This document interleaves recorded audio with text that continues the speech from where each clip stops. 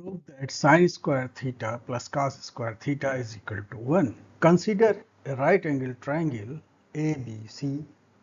Theta is the angle of concern. This is the theta, it is the angle of concern. This is theta. BC is equal to small a is the opposite side. This is the opposite side.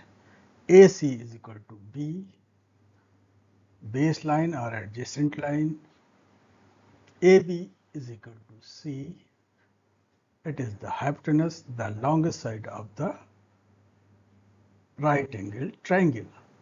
According to the Pythagoras theorem, in right angle triangle, hypotenuse square, this is the hypotenuse square, is equal to opposite side square.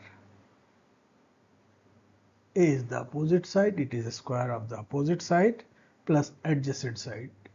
B is the adjacent side, it's a square.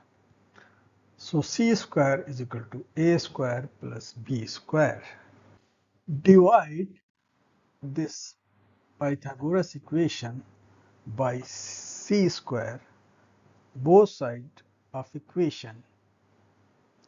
Since by definition A by C is equal to sin theta, this one, and B by C is equal to cos theta, and the right side is only 1. That is the reason we divide equation 1 by C square. Sin theta is equal to A by C, cos theta is equal to B by C. Now plug the values into equation 2. Sin² plus cos² is equal to 1.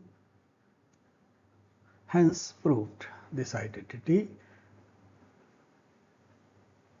Sin² plus cos². Thank you.